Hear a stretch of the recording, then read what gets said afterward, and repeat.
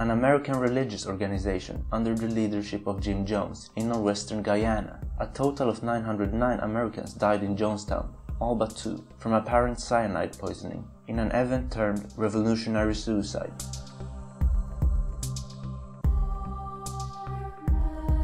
The remains of a victim of spontaneous human combustion. Spontaneous human combustion refers to the death from a fire originating without an apparent external source of ignition. The fire is believed to start within the body of the victim.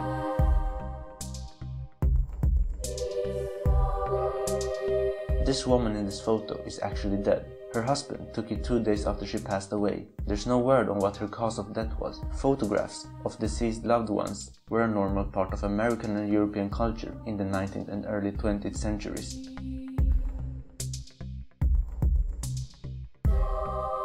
A little Polish girl who grew up in a concentration camp drawing a picture of home.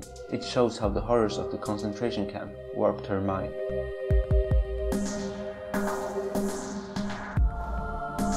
Shadows of people vaporized when the atomic bomb was dropped on Hiroshima. Permanent shadows, also called nuclear shadows, were formed during the bombing of Hiroshima and Nagasaki. The reason behind the formation of these permanent shadows is what's known as thermal radiation.